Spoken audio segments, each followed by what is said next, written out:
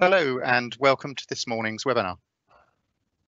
My name is Lem Bingley and I'm the editor of Construction News. Now today we are going to focus on diversity of thought, the importance of ensuring that firms in construction can draw on a wealth of different viewpoints and life experiences, particularly when it comes to business decision making at the most senior levels. Now obviously because of the current situation, everyone involved in this webinar this morning is working remotely. We're all at the mercy of our different internet connections, so please do bear with us if we have any technical difficulties today. If any of us are disconnected without warning, me included, we'll try to reconnect as quickly as possible. We are scheduled to run for about 45 minutes today, and a recording will be available afterwards if you're not able to stay for the whole of the session. We'll also be taking questions towards the end of the webinar, and you should be able to see a Q&A button on the control bar in Teams today. So please do submit questions as soon as they occur to you while the discussion is going on, and we'll do our best to answer as many of those questions as possible. Today's webinar is part of our Inspiring Women programme, which aims to address the gender imbalance that exists in the construction industry. And we hope today's discussion will be of particular interest to women in our sector, but I hope it will also be useful to everyone watching, no matter what their background is. As the theme of today's debate underscores, everyone is equally welcome. I'd like to thank the sponsors of our campaign, headline sponsor in particular, Wilmot Dixon, and the rest of our supporters as well. They are Juice Marketing, NASC, Trad, and Vanchi Construction.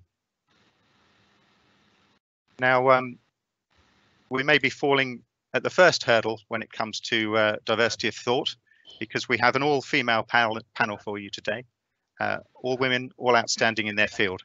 I'm delighted to welcome Gillian Charlesworth, the Chief Executive of the BRE Group, Lynn Way, the President of the National Access and Scaffolding Confederation, Caroline Sheridan, who is the Director of Engineering Delivery at Transport for London, and Helen Hare, the Director of Project Management at Great Portland Estates.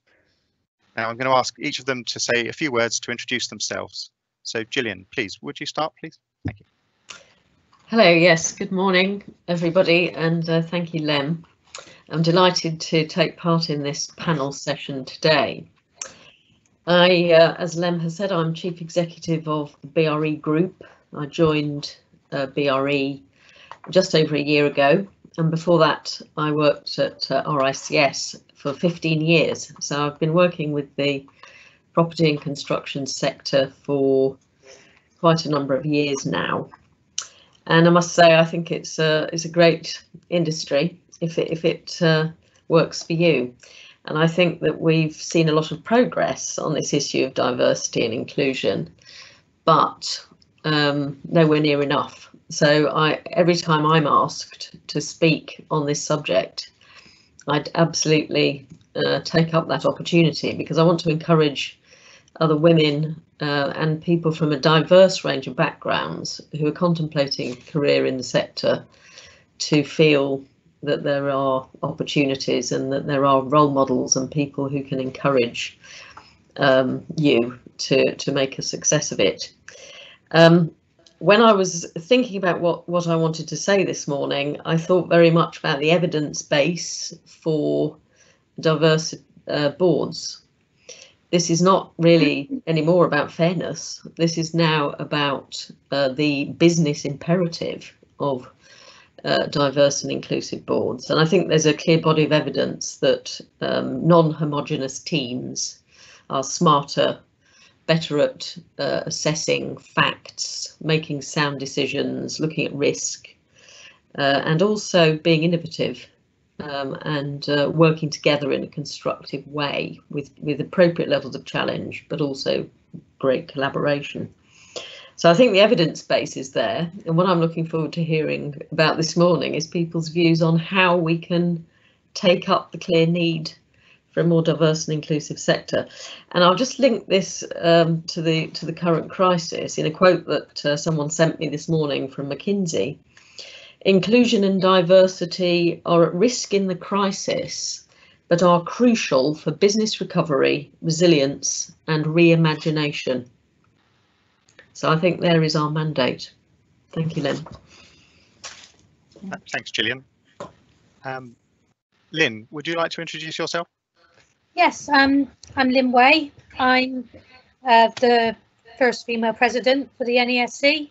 But little do people know, but I'm also the youngest ever female ever president, and also the first president to come from the Southwest region. So it's a few firsts. I feel diversity, within my opinion, enhances the organisation. I think by having a wide range of opinions and mindsets, encourages a more well-rounded solution system. This would include not just people's ages, race, sexuality, but also coming from companies of any size. I'm from a small company. I'm the financial director and company secretary. Been in the construction industry since '96. So, and I love it. I do.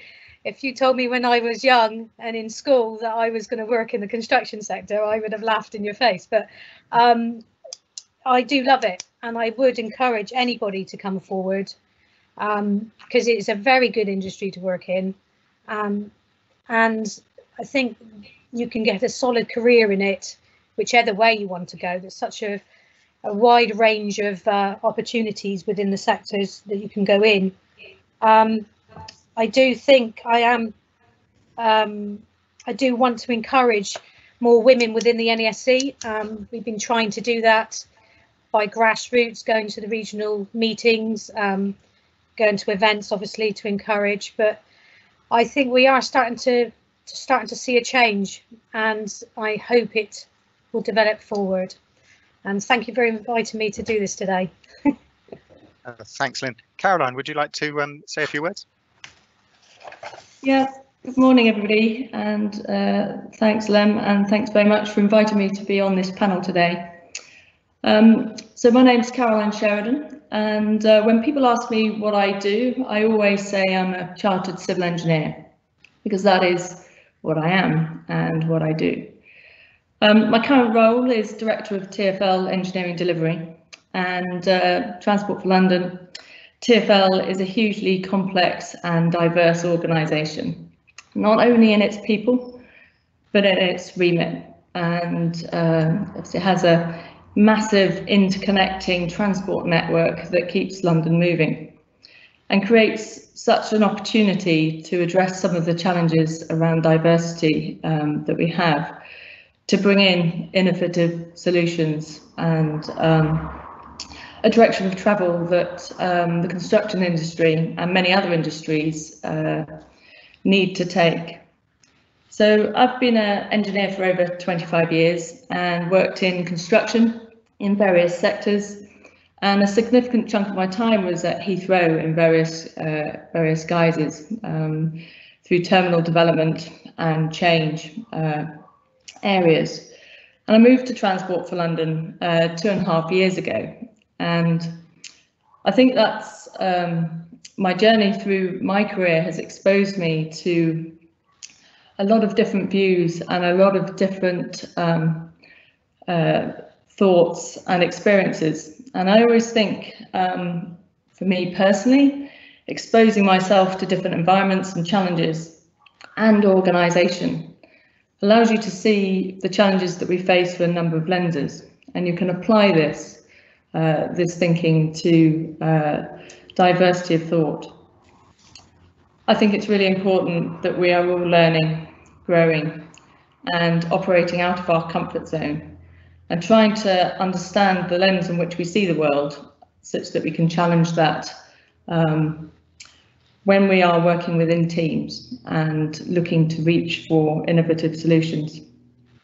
I think personally I always watch out for that feeling that I know how to fix it and I should crack on and do it without checking and testing the opinion of others and the context in which I'm working in. And in terms of diversity of thought, what it really means to me, I think it's really important that it exhibits and allows fairness, inclusivity, creativity, and together inspires the industry to meet the challenges in which we face.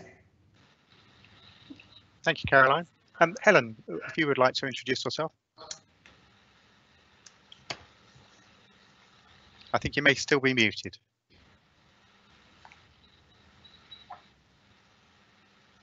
Thank you, Lem. Hopefully you can hear me now. Yes, we can.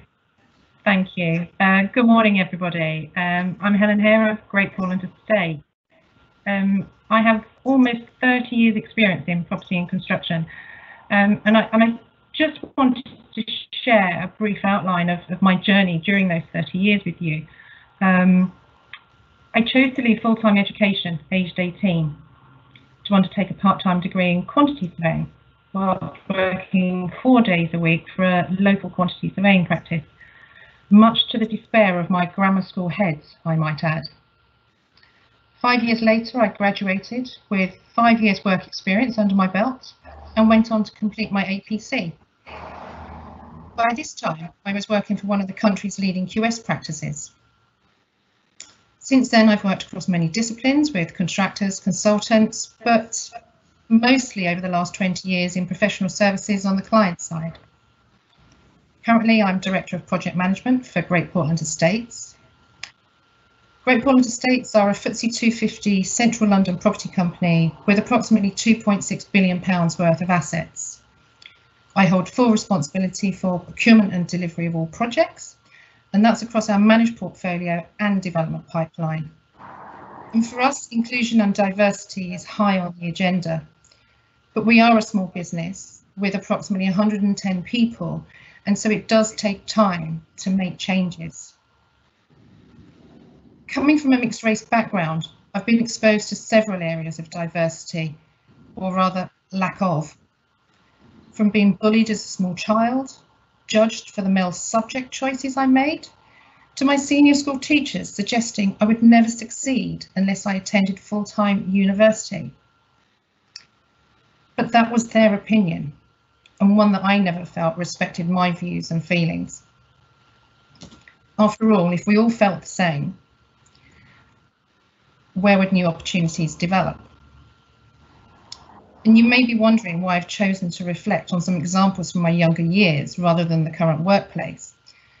And that is because I feel that we really should consider and be mindful of the age at which people can be influenced. Thank you, Nick. Thank you very much, Helen. We're going to move on to the first question now, which is a topic that a couple of you have touched on in your introductions. Now, I know we have a predominantly female audience listening to us live this morning. And one question I have is, if people are looking at their own career development and wanting to become a board member in the future, a senior decision maker, senior figure in the industry, do they have to take on male characteristics? Do they have to ape those people who are currently in the board in order to get there? Helen, you mentioned having to battle the perception that you were taking male subject choices. But what do you think about that idea that you have to act like a man to succeed? It's not one that is familiar to me, if I'm completely honest. I think the approach that I've always taken to all of my choices is that be yourself. You add interest and diversity to the conversation. If we all acted exactly the same, we'd all think the same, we'd all produce the same results. We're not going to create greater opportunities and diversity of thought if we all act exactly the same. I actually went in the opposite direction by making male choices, but equally that was frowned upon. I would always encourage anybody to be yourself in every scenario. And Lynn, I think in your introduction, you touched on the fact that you were not only the youngest person to hold the role that you're in, the first woman and the first person from your part of the country as well. Do you think that you've been able to be yourself in that journey, or have you ever had to take on characteristics that you feel are not part of yourself in order to make progress? I think I actually made sure I was more myself because people could see I was genuine. and I really did. One, I made sure I knew what I was talking about before I opened my mouth, and made sure I was forthcoming with the information. But the way I came across is no different to what I would do within my company. So I just I have to back what Helen just said. Then I would be yourself. But if you come across somebody who's coming a little bit differently towards you, then just step back, breather, and then just carry on being yourself. Don't try and get out of your comfort zone, because you know what you're like within that area, and the confidence will build more and more you go. Because when you first go to, for example, when I first went to site, I found it quite daunting, because it was a very male environment when I attended, but I shied away a bit when I first attended site. I hardly spoke, but the next time I went, I made a point of speaking, you know, of being me, and yeah, that's what I would recommend. Thank you. Now, Gillian, women are underrepresented throughout this industry. I think they're particularly underrepresented amongst CEOs. What's been your experience in how you've had to what have you had to do to achieve the success you have in your career? Well, I would certainly endorse what Helen and Lynn have said. I think it is very much about being yourself, because it is a terrible strain to try and be somebody you're not. Equally, I think that we should all consciously stretch ourselves on a regular basis and do things that are difficult, because that is how you grow, and how you grow in confidence. And there are, I think for us all, you know, there'll be lots of things that we find quite challenging and quite difficult. One issue which I suspect a lot of women struggle with, and there is evidence that this is true, and it may not just apply to women, it may apply to anybody who is in a minority in terms of either their way of thinking or their characteristics on a board. And that is that it is sometimes very frustrating when you feel you've made a point and you don't feel listened to. And there's quite a body of evidence that sometimes the collective gathering, if others are all of the same mind, they don't hear you when you're speaking in a different way or making a different point. And then perhaps a while later somebody makes the same point and you think, I've just made that point, weren't they listening to me? And I think it's at those moments that you realise that you are different and that you have to find techniques to make yourself heard. I would not be an advocate of, you know, losing your temper and shouting at people at that point at all. I think that's, you know, it's very counterproductive to become shirty over these things. But I do think we have to find ways of just challenging the group think that we're surrounded by and finding ways to assert ourselves. So I think probably most people who know me would say that if they've been, you know, worked with me for a while, will say something a little bit similar to what Lynn said. You start off just listening and making sure that you know what you're talking about, but then you certainly get stuck in and assert yourself. And sometimes you have to challenge the way other people are behaving in such groups. Thank you, Gillian. And Caroline, what's your view? What has been your experience on this topic? Yeah, so I support everything that has been said, actually, and it's really important to be yourself. To be perfectly honest, I don't think I've always been myself, and certainly in some environments have had to switch on probably what would be more stereotypically male characteristics to be heard. And, you know, the reality is, I know in reflection that I wasn't at my best at that time. I certainly wasn't at my happiest. And I've learned really over time to really make sure I am being true to my values, true to myself, and being myself. I think it makes I think people who put effort in being themselves, they come across with much more sincerity, with really displaying what they believe and what they think, and can help an honest conversation. So I would say I've certainly been in the situation where I've adapted who I am to fit in and to be successful and to be seen to be successful. But I do really believe the right thing to be is yourself. And also sort of back the fact that actually you need to be yourself, but you also need to be effective and you need to be heard. And adapting your style when you are in a group or when you are talking to a certain individual, understanding as much about them as you do about yourself, so that you can adapt your style to be heard, is really important. But you don't need to do that through sort of more aggressive techniques. So I would say I am certainly at my best, and I see the best through others when they are being themselves. Thank you. I'd like to move on to a slightly different angle on the question, to think about what benefits companies can experience if they do encourage diversity of thought, perhaps at every level, but perhaps also at the sort of decision making, the senior levels within the organisation. And I'm particularly interested in how that diversity of thought might relate to some of the pressing issues that we've seen in the industry, things like recruiting the right kind of people, retaining the top talent. Gillian, I mean, as the CEO of your organisation, what's your view on how diversity of thought influences those key sort of business issues that companies face?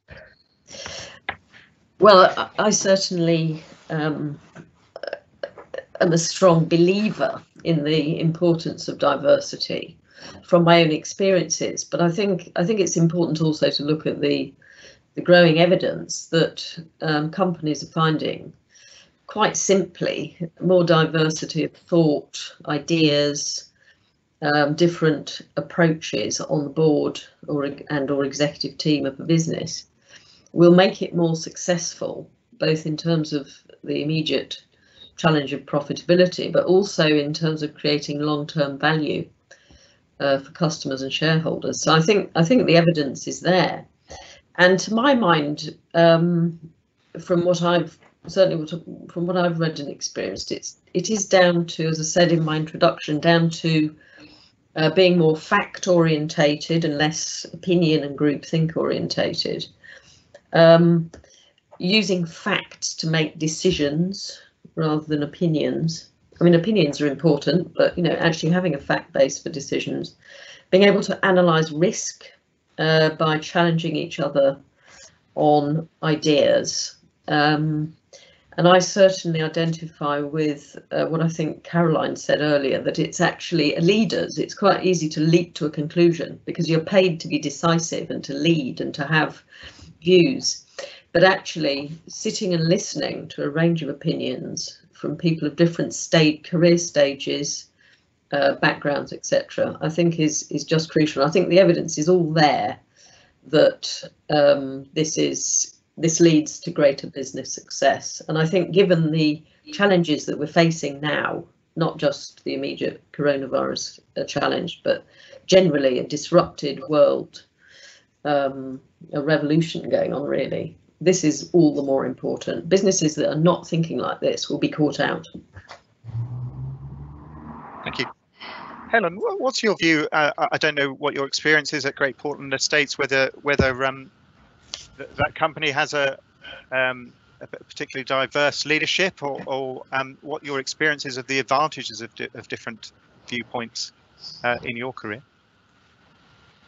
Sure. Well, it's a really interesting topic, Lem, because as I mentioned, inclusion and diversity is high on the agenda for us, and something that has had great focus, particularly over the last 3 or 4 years, to the point where we believe we have a good level of diversity at board level. I think we have something in the region of 38% of females on our board. that does need to, we believe, improve into other areas of diversity too.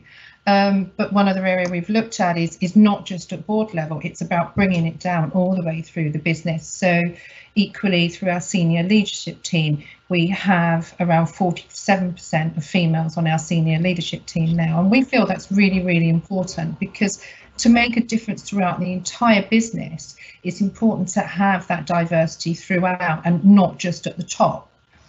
I think just touching on some of the points from earlier as well, I think it's been, I mean, certainly for me, it's been really valuable to have a great level of engagement with some of the females on our board, and we've introduced all kinds of feedback and also engagement sessions.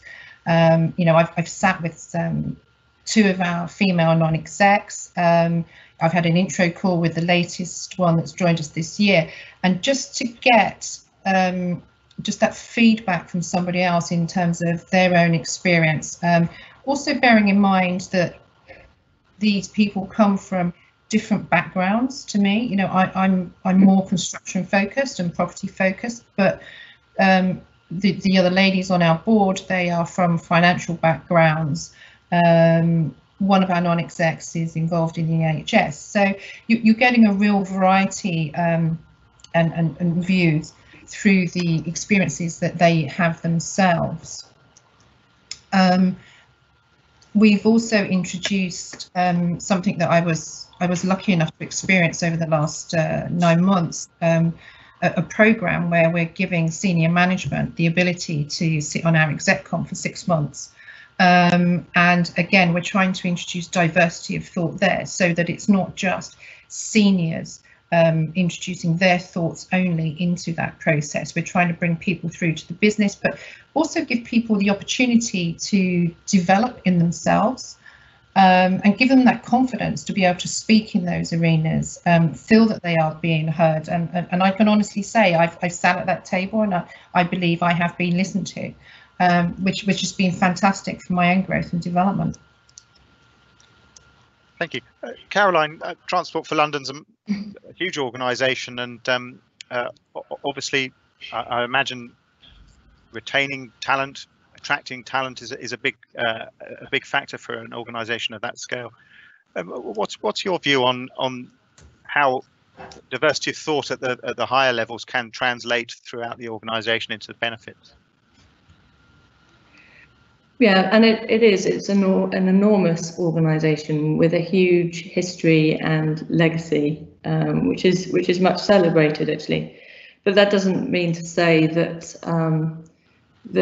we don't need to adapt and address some of the challenges that we have. I think one of the biggest challenges that we have is that we need to drive this change and bring in much more inclusivity and diversity, whilst we don't necessarily have the representation of diversity across our boards or executives. And I think that is a real challenge that we face, and you know, something that TfL takes incredibly seriously.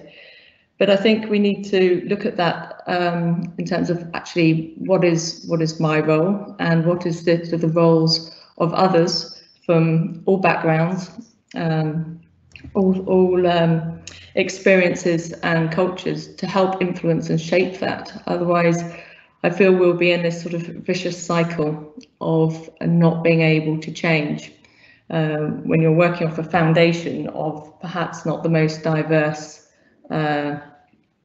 leadership organisation. So I look at it as in terms of what we can do to influence and to have our voices heard, to start shaping that direction of travel, bearing in mind how long this does take, so that we can create a future that is continually getting better, rather than resetting back into a sort of almost a deadlock. How do we break the cycle in this place?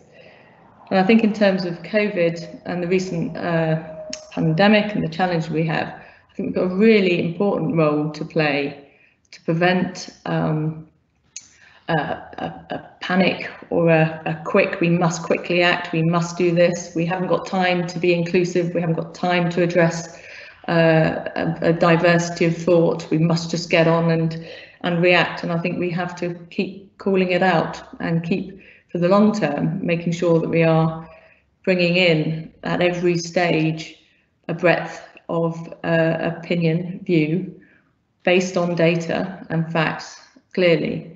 But just testing us every day, every week, every conversation to drive the agenda forward for a better future. Thank you. Now Lynn, you're a living embodiment of demonstrating that that the women have a role within a part of the industry where perhaps people assume that's going to be male dominated in the scaffolding sector. Do you think that diversity of thought at the highest levels is important within your sector of the industry? Most definitely. I think you've got to have a vast array of experiences within an organisation to progress forward, and diversity obviously is a very important role within that process. The thoughts that we do as a board can range from multiple different levels, which I didn't realise until I got involved with, and to have so many different sized companies and people's experiences. I mean, I experienced something completely different to my male counterparts, and it has helped, and sometimes you can nip things in the bud before they actually become an issue. So having that diversity within an organisation, it is crucial. I do feel that, and that's not, like I said before, it's not just women itself, it's also a vast array of different diversity you need, because especially with the NESC, you need to understand every sort of organisation, every sort of company within our membership, and if you don't understand that, then you don't understand the industry as a whole. And I do feel that I learnt as I went off, and I fed off other presidents how their companies were organised and run, and then that's how I learnt. And I do think yeah, having a vast array of experience on a board makes a massive difference. Thank you. We're going to turn to questions from our audience now. The first one I'd like to put, I think, to Caroline. I think this is something that you mentioned to me in preparation for the webinar. The questioner is asking, the sector has made great strides in attracting younger females, but one area where I see firms struggling is how you attract younger Black and minority ethnic females. Does the panel have any examples of what has worked well in their respective businesses to tackle this challenge? So, Caroline, do you have an observation? I mean, obviously with Black Lives Matter very much in the forefront of thoughts at the moment, it's a really important topic about how companies respond to this issue of making sure that they appeal to everyone regardless of ethnic background. What do you think? Yeah, and I would say it's certainly following the Black Lives Matter being in the forefront of the news and everybody's mind, the reality of the lengths that have had to go to bring this onto the agenda. I think for me, and you know, if I could give you a really good example of where we've done it well and we've got this this really addressed, I can't. And for me, Black Lives Matter has really jolted everyone, actually. I personally feel that I've been woken up to something I probably haven't spent enough time recognising, seeing. We talk about diversity and inclusion and fairness, and sort of muddy it on as if it will get there in the end, and it's happening, and you know, it's not that unfair. But I think all that I've learned, certainly over the last couple of months, is this sort of waking up to the extent of, and I wouldn't necessarily say people do this with real intent, but the reality is people haven't seen and felt what it is like to be a minority in this world. And I think the best thing is that we identify with that, recognise that the extent of the problem that we have, the challenge it puts us in being able to create a diverse and inclusive environment.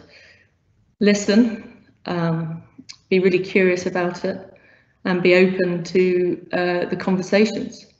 And then perhaps when we are far better informed and listening, and bringing in a diverse and inclusive conversation about it, perhaps then we could get some really meaningful campaign that really works, that's really appropriate, that lands at the right level, that talks in the right language, to attract, you know, a much wider, more diverse population into our industry. Thank you. I don't know if would any of the other members of the panel like to make an observation about this question. The questioner was particularly asking about things which have worked to try and attract the interest of younger women from minority ethnic background. Lem, I'll just make a quick comment about it. I think as somebody said earlier, you cannot start too early to attract people into the sector. The crucial point, though, is what is how does the sector behave towards people who are not from the traditional white male, you know, putting it brutally, that is the vast majority. People who are not from that of that ilk, and that's the crucial point. The industry itself needs to put itself into the shoes of people coming in, and there are many great role models of all ages and backgrounds in this sector. But I agree with Caroline. I think we all need to do more to put ourselves in the shoes of people and understand what it's like for them, and go out of our way to make sure that people can build great careers in this sector. Otherwise, we're attracting people in and then letting them down. Thank you. We'll move on to Lynn, go ahead. Can I just add, I think we do need to begin this at grassroots level. I know the NESC has been doing careers events with schools and things, and I do think if we can encourage from a very young age and to say this is the way to go, we can bring a lot more diverse people in, to be honest. I think we do really need to push at grassroots level now. Indeed. Thank you. We'll move on to the next question now. There's a facility to give thumbs up to questions that you see in the Q&A that other people have asked. So we're going to put the one which has got the most thumbs up. Do you think it is harder to gain respect as a woman in a man-dominated environment than it is for a man to gain respect? Would anybody like to tackle that one? I'm happy to take that one, Lem. Okay, Caroline, yes. Sorry, it's Helen. Sorry, I apologise. It's okay. My feeling is very similar to an earlier question around being yourself. I always feel that if you address a situation with knowledge and with credibility, there is absolutely no reason why you shouldn't be heard. And it is about adapting your style to the environment that you find yourself in.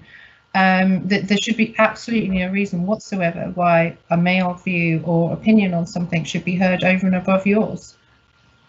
Equally, it's important for us to consider the alternative opinion around the table as well. I think as leaders and as managers, it's really vital that you consider all the opinions around the table and actually openly agree if you feel that actually you maybe weren't correct to begin with. I think you can gain quite a lot of respect through being very open and transparent with people. And Caroline, were you trying to interject on this question of gaining respect? Yeah, I was just going to pick up on your point about whether you felt that you had to prove yourself more as a female, and experience of that. I mean, I totally agree that, you know, in principle we should be in a fair world where, you know, you're assessed based on your capability and your output rather than who you are or what you look like. But I certainly in the early stages of my career was certainly subjected to a need not to make a mistake, and could see female colleagues around me who perhaps, you know, had been landed in a situation where they weren't entirely comfortable. And as Lynn said earlier, landing into a construction site when you're fresh off you know, college or university is quite a daunting thing, and to be surrounded by what is largely a male dominated environment is daunting. And I definitely could see that it was my job not to make a mistake, and if I was going to be successful, it was about being better than everybody else. And I put the effort in, the hours in, you know, extra hours, to make absolutely sure I wasn't going to be the person to be a pitfall. And the response at that time when you made a mistake was not the help and the support and the understanding that perhaps you need, as any new engineer would need. It was actually, right, you better get out of the site environment and get back into the office. So, and I wonder how much of that still exists, and sort of flipping it then onto what we can do about it, and a call to everybody. You know, whatever your characteristics, is to be looking out for this and checking in with your team, as I say, whatever their characteristics, to check that they are being supported and they have got a fair chance. Because whether we like it or not, discrimination exists, and we need to be tackling it. And we can't just tackle it by having a strong group of females. Everybody needs to get involved on this. We are drawing to the end of our allotted time. I'm going to try and squeeze in one more question. Gillian, perhaps you can give your opinion. Is there a risk that if women make a big point about the issue of diversity of thought at the senior levels in their audience, if they are pushing the idea that the organisation should be more taking greater action to encourage women into their business, that might have an alienating impact on the men in the organisation? It may do more harm than good if people are very vocal about the underrepresentation of women in the industry. What do you think, Gillian? Well, I would go back to what I said earlier about the business case, because I think if we're still at the stage of talking about diversity as an issue of equality and fairness, which it absolutely is and should be, but we don't seem to have made the progress we ought to have made by framing the debate in that way.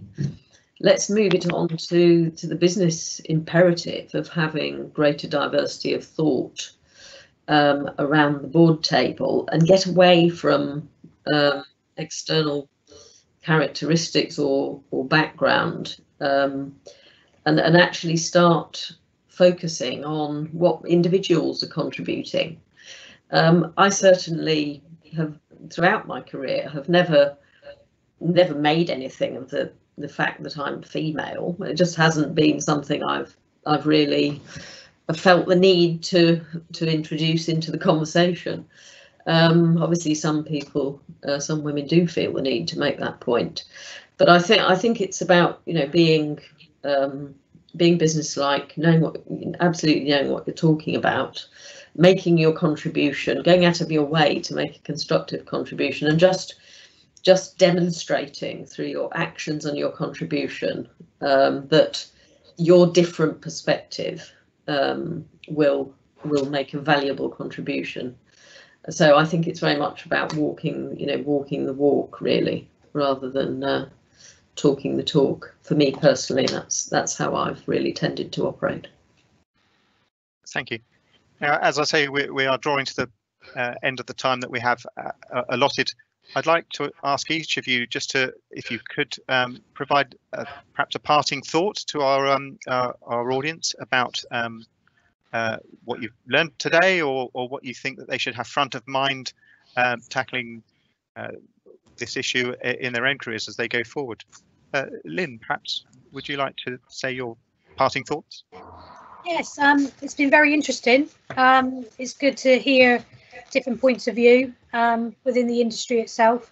I do think we have got a lot more work to do moving on, but I'm hopeful that we are going to, we're definitely moving in the right direction now, and none of us wants to go back to the old ways. So regards to women in general within construction, what I said earlier, I would say be yourself. Don't be scared to put yourself forward, because I know it's confidence is a lot of it. And also I would just do your best. I mean, I think half of it is you do overthink sometimes, and you're thinking somebody's thinking this and they're really not. And also I've noticed a lot of males actually are over nice and trying not to offend me, where I just want to be walking in a room and be treated as one. You know, I don't want to be looked at as a woman. I just want to be looked at as a person that is doing my job. So, and I think that is the way we want to move forward. Thank you. Thanks, Lynn. Helen, your final thoughts? I very much embrace everything Lynn's just said. For me, it is be you, be the best you can, be open and fair, and consider how others feel through your own actions. Thank you. Gillian, your final thoughts? Yes, I think the themes have been really good this morning. I would just encourage people, not just women, but anybody who is looking to forge a career and make progress in the industry, to make sure that you're getting the right support. Make sure that you've got those mentors lined up, that you are tapping into people you see as role models, and networks. And I've seen some fantastic networks in the industry where people are really supporting each other to build their confidence and build their strength in terms of career. I do mentor a number of people in the industry, and I wouldn't be able to accept a flood of requests, but if anybody listening to the call is keen to have some mentoring, I'm open to a couple of more people. So I would like to put my money where my mouth is on that one this morning. Very happy to share my journey with a couple of new mentees. Oh, well, thank you. Very generous offer there, Gillian. We do have several hundred people watching, so look out. I would like to also add that our previous webinar in this series focused on the issue of mentoring, and if anybody watching is interested in that, they can go to constructionnews.co.uk and search for mentoring, and it should be the first thing that pops up. There's a recording that you can watch of that previous webinar. And finally, Caroline, if you'd like to offer your parting thoughts. Yes, thanks. And really reiterate what's already been said, actually. I think there's real value in being yourself, acting with integrity and true to your values. As we discussed earlier, it's incredibly hard work trying to be somebody else. Generally, I think we need to be really courageous, and the wider we. This isn't just for the women in the industry, but this is for everyone, to be really courageous, to raise issues in the moment, as when you see something that you feel perhaps hasn't either landed in the way that it should, or has been interpreted in the way that it should, or feels unfair. And I'd also, to support that as well, is encourage everyone to be as curious about it as possible. Curious as to what other people are thinking, why people are behaving in the way they are. And certainly as leaders, it's a really key attribute to explore that further, because quite often people will just not have realised, not been aware, and actually nothing nothing like a good conversation to be able to explore that further and perhaps inspire people to think differently. Well, thank you very much, Caroline. And I'd like to thank all of our panelists today, Caroline, Gillian, Helen and Lynn, for sharing their thoughts and their experiences so generously today. I'd like to thank as well our sponsors, as I mentioned at the start, Wilmot Dixon, Juice Marketing, NASC, Trad and Vanchi Construction. The next event in our Inspiring Women programme is scheduled for the autumn, so do keep an eye out at constructionnews.co.uk for further updates. We'll be having details of our next event very soon. Finally, a big thank you to everyone who's taken the time today to watch. I hope you found today's webinar helpful, useful, interesting. I certainly have found it interesting myself. So from all of us today, goodbye, thanks for watching and stay safe. Thank you. Goodbye. Thank you. Thank you.